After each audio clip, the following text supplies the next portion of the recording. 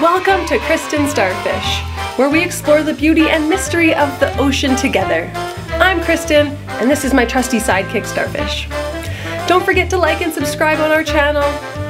Today on Kristen Starfish, we're diving into the amazing world of coral. I actually did my PhD on coral. You could almost say I'm a doctor of coral.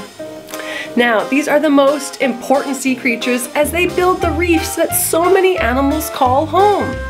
Okay, let's go take a dive.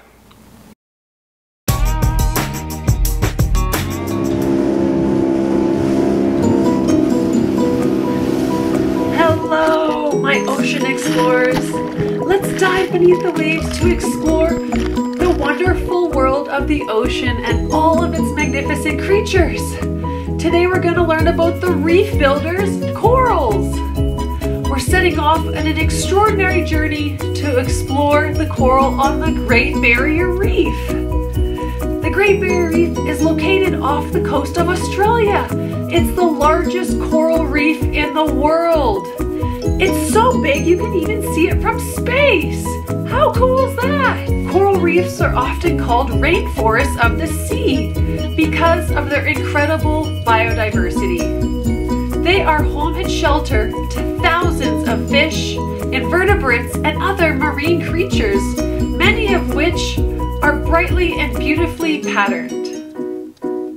Corals come in a wide range of shapes. Look at all of these plate corals on the reef. There's also branching or intricate, massive ones that look like brain corals. We also have massive boulders and solitary corals too. Wow! Now they come in the most beautiful colors. Even some of the same species can have the same color right beside each other. Now what color are these corals? Yeah, a pink one and a yellowy brown one. Now just like us, corals can even get sick with different diseases like black band or white band disease. Aww. Now, how do you think corals eat? Well, one of the ways they can do it is they extend their polyps through their tiny mouths and capture some of the particles that are floating by and move them into their digestive cavity. But they get most of their energy from the sunlight. Yes, they rely on the tiny algae that live inside their tissue to capture sunlight and give them energy. Yeah, it's a symbiotic relationship. The coral give the algae protection, and in return, the algae give the coral some energy.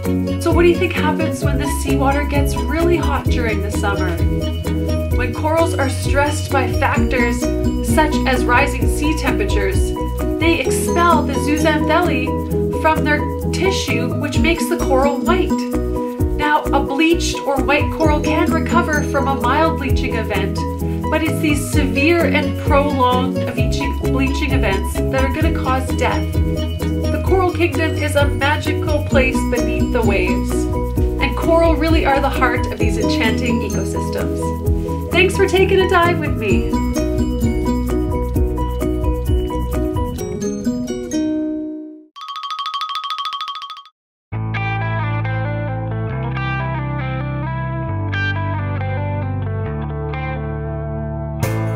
Our red emperor snapper.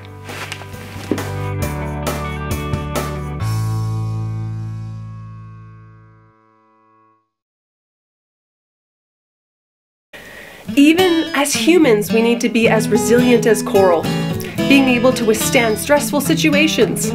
As we grow together, there will be challenges. The best way to do this is to remember how strong and brave you are.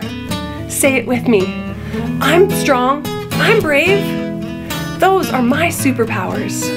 But remember, the only way to get brave is to try things. So you have to get out there and try some of those scary things. Okay, let's go do an activity.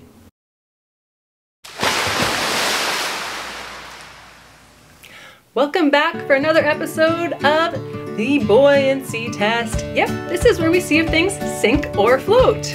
All right, Starfish, what do we have in our special treasure box today? Let's see. Oh my god! Pikachu! Oh, you're so cute when you're this small. Okay, what do you think? Sink or float? Do you like water? No? Let's see. Whoa! Big sinker. He was pretty heavy. All right, what next?